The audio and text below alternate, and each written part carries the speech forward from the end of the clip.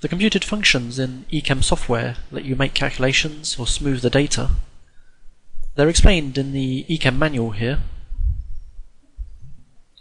and in the EChem software they're found in the display menu, computed functions. For example, if you did your experiment with a silver-silver chloride electrode and want to change the display so that 0 volts corresponds to the use of a standard hydrogen electrode, you can use the mathematical function in the E channel to do this.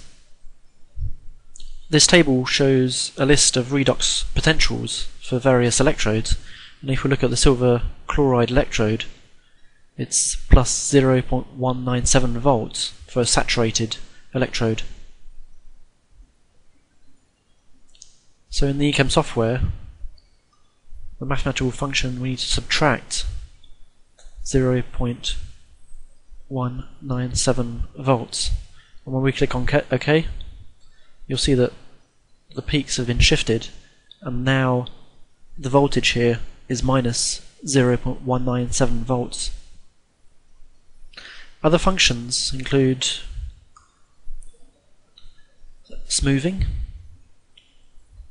So for example, here we see some noise. If we apply some smoothing, click OK, we can see that some of that noise has been smoothed. You must be careful not to apply too much smoothing.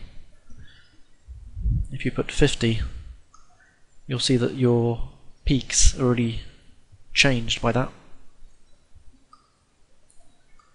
All of these functions are just applied on top of the data. So if you put the smoothing back to 0, put the maths back to none, you get your original data back.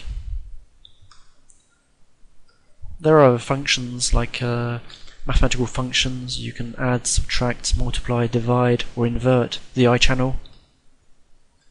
Or you can find the reciprocal, the integrate, or differentiate.